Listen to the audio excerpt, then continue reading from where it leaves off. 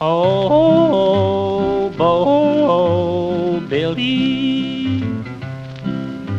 riding on an eastbound freight train, speeding through the night.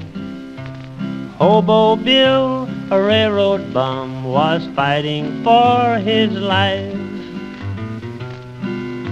The sadness of his eyes revealed the torture of his soul.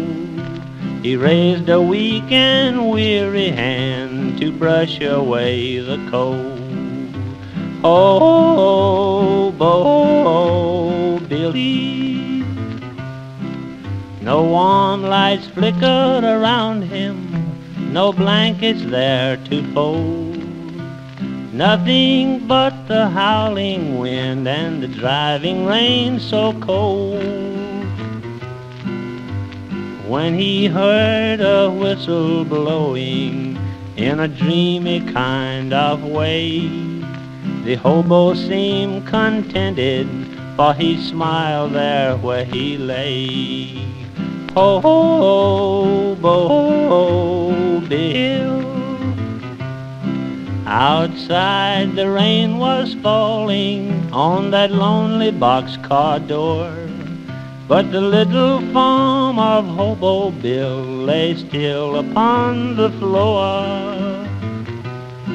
While the train sped through the darkness and the raging storm outside, no one knew that Hobo Bill was taking his last ride.